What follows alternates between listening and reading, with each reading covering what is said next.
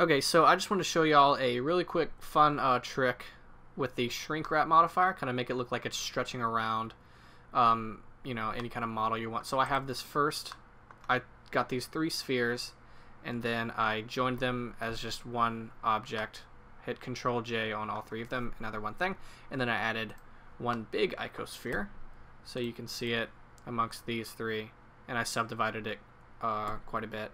Alright, so now you take your big object, the one you want it to wrap around, go to your modifiers and shrink wrap, and then right here on target, that's where you select, in my case, the 3 balls that I made. Alright, so you got this.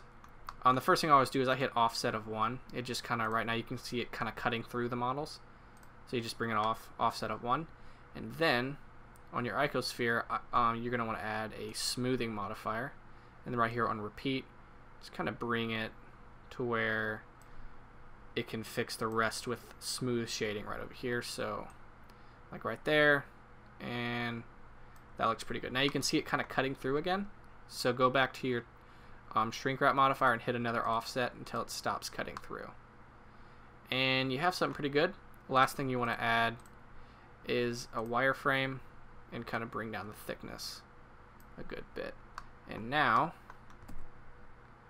you got this thing that looks like it's stretching around your models. It looks pretty interesting. You can do all kind of, you know, weird abstract things with that.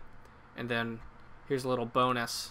If you have your tissue add-on selected, you go to your user preferences. It comes with the it comes with Blender, so you go to your add-ons, and then right here on tissue, just click dual mesh, and then I add a wireframe, bring it down, and then I add a subdivision surface,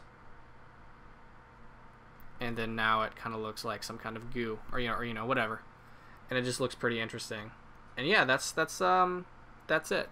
Pretty simple, but it's fun. You can do some pretty, you know, visually interesting stuff with it. So yeah, thanks for watching.